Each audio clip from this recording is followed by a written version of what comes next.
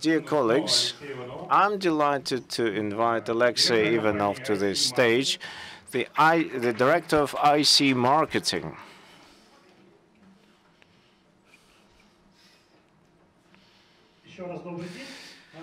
So, good afternoon to you all again.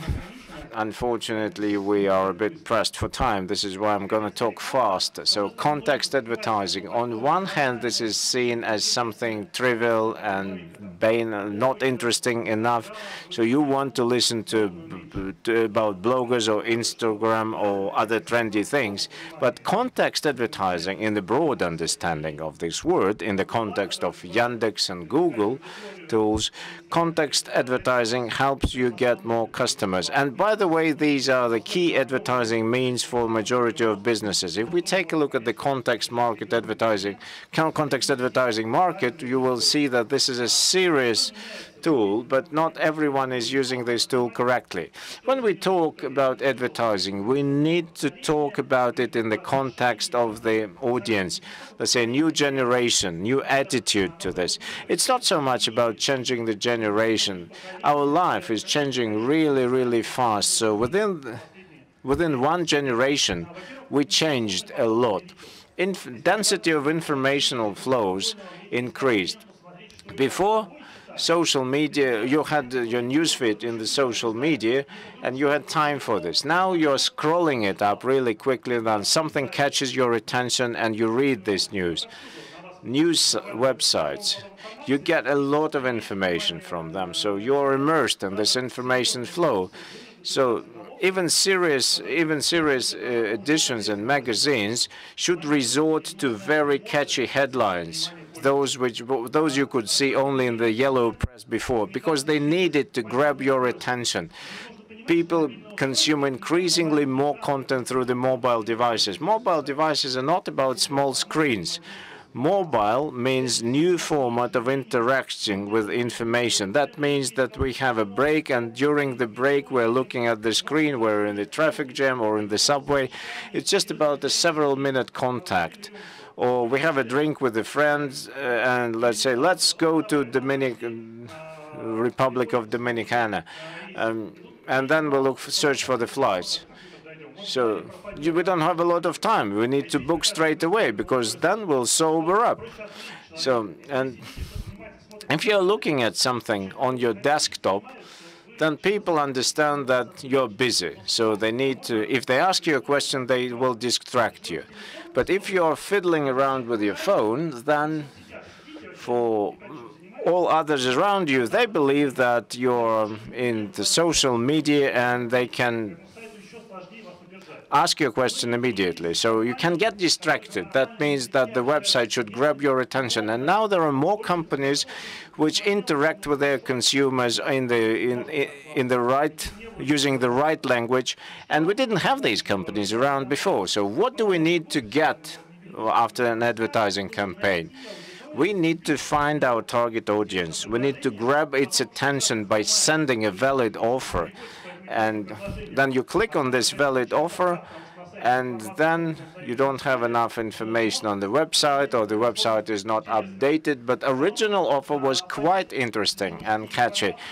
Then you need to grab the person's attention to make sure that he or she will call you and would like to book this trip. Then you need to support this intention with a number of other adverts, so that that person wants to send a request or an application or get registered. You need to have to prepare, let's say, a statement. Let's say, why do you need to travel to that country? Why do you need to come to us? Why you? There is a number of options, and so a lot of people advertise in this way. So come to us. It's not so cold here. So don't have to be honest. Your statement needs to be catchy, and it shouldn't be trivial at all. I mean, just say come here. It's fine. It's not enough. So you need to think through the process of interacting with your audience. So somebody will contact you through the website. Where will they come to your website from? What would they know at this point in time? When we click on the website link, we already know something. We have seen an advert in the social media or somewhere else. So every time you click on something, you have an expectation. Every time you prepare your website, you have your own expectations, what you want that person to do. Think otherwise. Think what these people want to get when they click on your website. So they don't owe you anything. Any travel operator, any tour operator, they have these booking forms. It's a nightmare. Show me the person who takes pleasure out of filling in these forms. So I can sort of understand it if we talk about professional markets, but a normal person should not be doing this. You are forcing him or her to do something which they don't want to do. Let's say I looked at the website about the Republic of Dominicana. What should I do next? Do I need to post it in the website? Do I need to ask my friends? Do I need to book? So you need to know what action should be taken after that. But I need to see this. The more fine you segment your target group, the better. Let's say a tour to Denmark. You want to travel to Denmark. What do you want? It's got travel to Denmark, Finland, Sweden. We don't have a lot of that space for the statement, for advert statement is very limited. And then there is a number. Then there is the name of a brand. The brand is probably meaningless at this stage. So we click on this link, and this is where the nightmare starts. You will become exposed to the culture of Denmark, Sweden. You can say this anything. You can say this about any country. It's impossible to travel somewhere without getting exposed to the culture. But what is so special about Denmark? We see mostly Sweden, Finland, and Norway mentioned here. But I was looking for a trip to Denmark. Why did I get here? There is nothing about Denmark here, and this rating is 0. So there you go. If you see your website here, don't get offended. There are numerous examples of this kind. And this is the picture of you sitting in front of the screen thinking, I wanted to go to Denmark. So you have spent money to get me on your website. So I clicked on it, and it seems fine, which in reality it is not. Customers value their time, and in recent years, we are trained to resolve matters faster. Let's say, now it is easier to book a tour than to buy a loaf of bread, because to buy some bread you need to go outside, you need to probably clear snow from your door. It is a lot easier for me to book a tour. Within an hour I can make arrangements with my friends, agree on the hotel. Then 1 hour is enough to get booked completely. But don't turn it into an ordeal for me. There is a big number of examples when we had to wait for 40 minutes in Moscow. And now Yandex Taxi, if they tell you that you will have to wait for 11 minutes, that's a problem. Because I expect in 15 minutes, I expect to be in Belaruskaya station, because if you make me wait, I'll miss my plane. But you may be forgiven to think that you have a good website because other companies have worse websites. But let's say you wanted to go somewhere and you didn't have time to properly choose something. So you go to Facebook and you see these posts. Please let me know where should I stay in Greece, which hotel, which island, and so on. And you have a number of comments there, links to the websites, to the hotel websites, and so on. So people trust these recommendations because the majority of these recommendations are given by those people who you know. Let's say That people has recommended this to me, and I know that person. Sometimes you can have SMM people from travel agencies sending comments posting comments to these posts. But personal recommendations gain more trust. That means that through our website we need to gain trust faster than this person will, than through the social media. So don't forget about this. Don't forget about customers' trust. That's a very important factor, and it is important how you gain this trust. Think about who these people will interact with after they go to your website, because they will have to tell somebody, their partner. Let's say they click on the hotel, I like this hotel, so I need to tell about it to my friends, to my spouse, to my wife, whatever. So what should I tell about this hotel? What is there to attract attention? Let's say check-in time, 2 p.m. That's really great. Describe a picture. It's difficult to use words to describe a picture, but we need some catchy information which can be conveyed on other people. Don't forget about emotions. Let's say spa center, extra charge, jacuzzi, extra charge. Instead of saying that there is a tremendous spa available next door or a good beach volleyball site, free of charge. Free of charge, well, it's not the key point. So dry information is not stirring emotion. It does not make customer feel that they want to travel there. And when you add up complications of the mobile website to that, then you see the full picture. Think about when people interact with you. Let's say when people are at work, they will have to send information through the chatbot or through the chat. But if it is during holidays, then you will probably would like to watch a video together with your wife or a husband, whatever. Here is me logging on this website through my mobile phone. See, great picture, but nothing to tell about to my friends. And why should I go there? I don't understand. The number of logons from mobile devices to different websites is increasing. So here is the chart showing the number of access from mobile devices and desktop computers, and desktop access goes down significantly. It is easier to access any website from your mobile phone or a tablet. Also, think about the time when you display these adverts to people. There are research which states that people tend to be interested in different types of data at different time of the day. Let's say you have limited budgets. If you place your adverts in the morning, but in the morning people are more concerned about work-related issues, so that's not a very good spend of your money.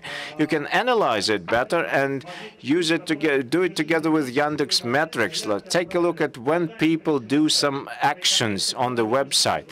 That can help you change your conversion, and conversion in different time of the day and different day of the week may be different. It may be driven by weather. Let's say you want to travel to some countries when it is cold, or in other cases, people start thinking about summer holidays when they see the first sun. Think about where your customers are located. Let's say Yandex had a research regarding those people. What people in the internet surf when they are in the subway and where are at home. So you don't surf in the subway for porn because there are lots of people around you, right? That's not very convenient. But also, elderly people tend to look up things related to country houses and farming, and it's not very convenient again in the subway. But sports-related items, they are sought after by younger people, and they can do that on the internet.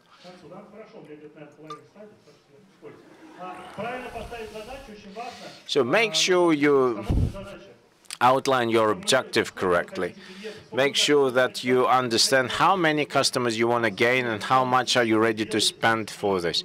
You need to have a very clear idea about these things. Who is my customer? Why my customer would like to travel to that country? What is he or she concerned about? What do they like? and set realistic targets. Don't think that you can pay 100 rubles per click and that will get you a lot of customers. No, that's not the case. So there is a good training video available here, and there is a help section in the presentation.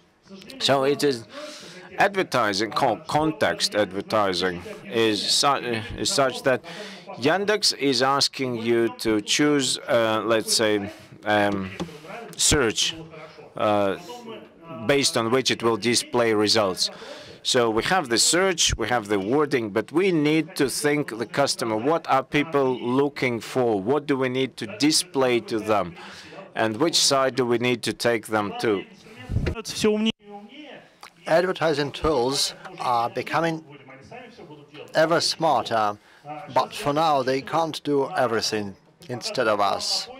So when we see the advertising search, it turns out that we seek to show specific advertising to a specific person, to the person that will be the most interested. Of course, there are different tour operators, and we want to see the tour operators that will be not too expensive for us and so on. And there is this auto-targeting when Yandex understands on its own that if a person introduces some search, Yandex understands what this person really wanted, because Yandex sometimes understands better than you what should be shown to a certain person. You should use analytics, not just metrics, but reports. Unfortunately, sometimes a company is big, and the marketing company should show that on the left there should be some growth. So actually on the right there should be more than on the left. But you need to understand what stands behind those figures. You need to understand how many customers came from each channel. So if you use some analytics and some advertising doesn't work, you just switch it off. Maybe there are some phrases which do not bring calls. You should switch them off. But there might be different reasons why this audience is not converted into orders or applications. So you should look into it. You should test different pages and specific traffic. This is the so-called chess testing. You show one advertising campaign for 1 hour and another one for the second hour. You test them because if there is some snow which falls, then you actually can assess both advertising campaigns. And in tourism, there are a lot of external factors, both political and others. So if you just run one advertising for 1 week and another one for the second week, it's not the right testing. You need to understand what data means what. In different reports, you can have different numbers. You should know the difference between those reports and what it means. I don't have enough time. I can tell you about it separately, but even if you have many applications from your website, it's not always your target audience. Sometimes people say, it's great that we have so many people on our chat, but the challenge is as follows. If a person is at work and asks a question, he is told, call this phone number, but this person doesn't really want to call the phone because he is at work, he can't make a phone call. And people say it's great we had a request in chat, but in actual fact this person starts to hate this company. Or, for example, when there is a request on the chat but you don't sell anything, sometimes people can see this. This is your application, this is your manager, and on the bottom it's written, your manager Dmitry. And some people see this contradiction because there is a lady on the photo and there is the name Dmitry, a male's name, written down. And some people just don't want to contact this manager. So you should understand each call, each type of advertising. And if you just measure calls and you don't know what happened later with them, then you can get into a situation which is becoming very frequent. That is some artificial calls. There are services like you do.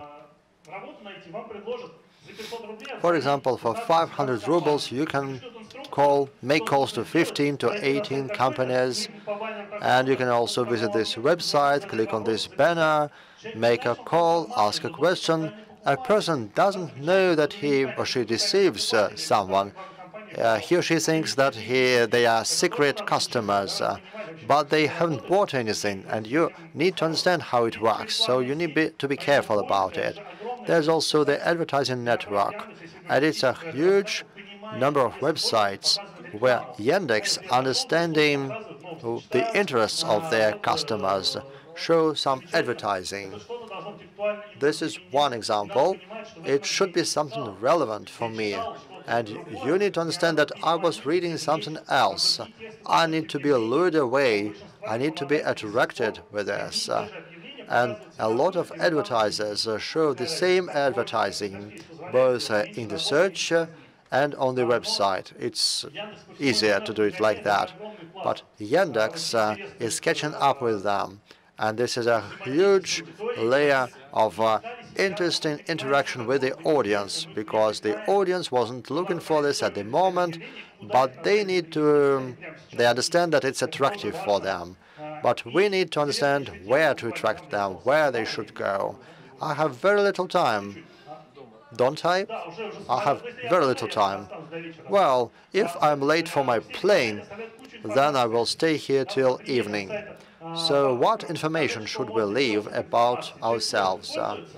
For example, if a person does some search, chooses what he wants, going to Italy with 2 kids, then this information can go to Yandex. Then we can choose the segment of how many people have more than 2 kids. Well, those numbers are done for you. And then you can see that there are a lot of families like this. And you just write a message or an announcement like this. So it's really attractive. So very often I'm asked, is there a potential of improving the existing advertising campaign? You have a campaign, maybe it's good, maybe it's bad, and here are the 7 points showing that it's not very good, that you can improve it. Let's look at the target indicators. When you ask what you do within the campaign, sometimes the expert tells you we need to spend such and such amount, but he shouldn't think about the money that is spent. He should think about the number of clients to be attracted. So when someone comes up to you with some advertising, you need to understand the specifics of advertising. There should be no mistakes in their advertising. And sometimes if a company works together with an agency, I have a special slide about this. Sometimes agency gets a percentage from the revenue budget. What's the result? The result is that to earn money,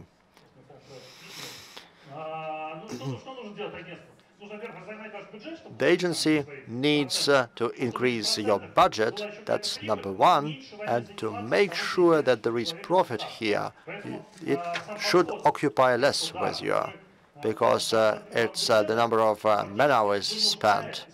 So this really forces your contractors to work less efficiently with you. And you need to understand that when working with people, you should always motivate them correctly. Sometimes there's an illusion that if we link the amount of money we pay to our contractor to the number of views on the website, it's not so good. If you get 1,000 requests from the website per month and you want to get 2,000 requests, you think the agency will now make everything possible to make it 2,000, but it's not so simple. To make it 2,000, the agency needs to spend not twice as much time, but maybe 3 times as much time. An agency will just not try to do this because the agency has costs which are measured in man-hours. If you work with someone, the most simple method is not just to run away to another agency, but you should do the testing. Take one advertising campaign for 1 hour on, 1 hour off, and take it with the advertising agency. And this is how you exclude all the external factors. And if you want to employ someone, be very cautious about it. You also need an expert as an employee, an expert who understands all those tools, who knows the ropes of your business. And this person needs staff. Sometimes people try to find an expert who will do everything single-handedly, and there are very few experts on the market. Sometimes people just take a manager who pretends to be an expert.